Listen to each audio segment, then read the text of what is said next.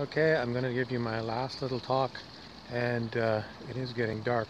We're going to continue to remind all of you that you are your own liquor control board. Now, I'm not really talking about liquor, but I'm talking about your personal responsibilities. No one else can really do it for you. You might turn to I don't know, you really can't depend on other people for this.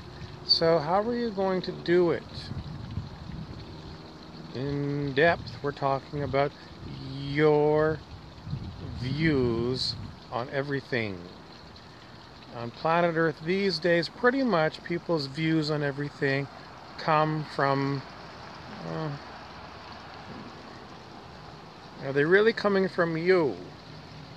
I mean, you get up and you look on Google News to get your news, or you're listening to the radio to get the news, or you're at the...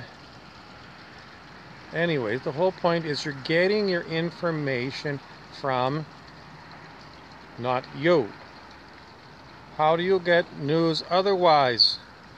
We want you to go within. Turn within to get your truth. Turning within is basically isolating yourself from external people and external media. In other words, meditation. Maybe it happens when you go for a nature walk by yourself. The reason we need you to do this is because the information that comes from your own spirit, your own soul, is mostly good information. It's not good information when it's contaminated or distorted by ego. How do you know how much is good and how much is ego? Well, you have to start trying it out. You have to start trying it out. And the more you let go of your ego, the more pure your information's going to be. But this is something that everyone is going to have to do. And you're going to have to learn to trust yourself. And if you get it wrong, you're going to have to say, well, I was distorted by ego or other information, external information. I still see people who are saying they're getting soul information, but clearly it's contaminated and distorted, because I still see people talking about their DNA and getting upgrades to their DNA. Clearly that is not happening. It's all because you still believe that there is such stuff as DNA that you need to be concerned about. There's nothing. That's a physical substance, and there is nothing in the physical. Everything is consciousness, and you only have to look into...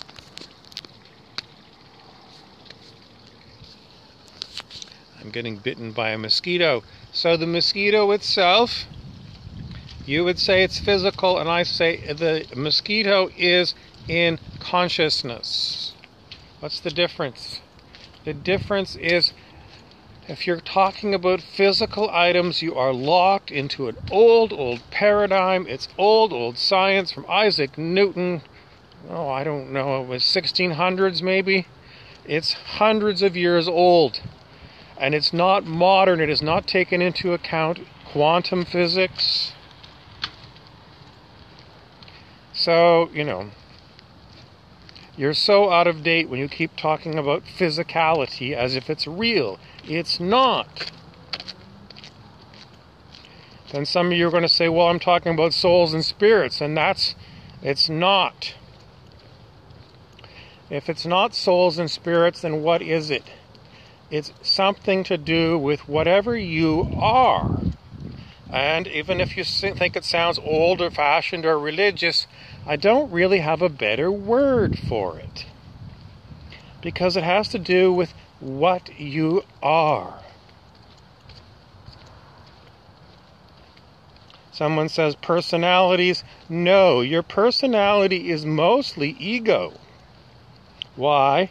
Because you only have to look at the scale of human consciousness to realize that pretty much people that are very low on the scale of consciousness still have personalities. So your personality is an add-on to what you really are, and if you're going to purify yourself, you have to let go of all this low vibrational stuff, low stuff on the scale of human consciousness. If you want that information, scale of human consciousness, the diagram is available on the internet, and if you want a good book for reference purposes, you can go with Dr. David R. Hawkins. We usually say Transcending the Levels of Consciousness. You could go with his first book, Power versus Force. Pretty much every one of his books touch on the scale of human consciousness. So we're going to give you Dr. Hawkins, and if you don't want the book, you can listen to his talks on YouTube.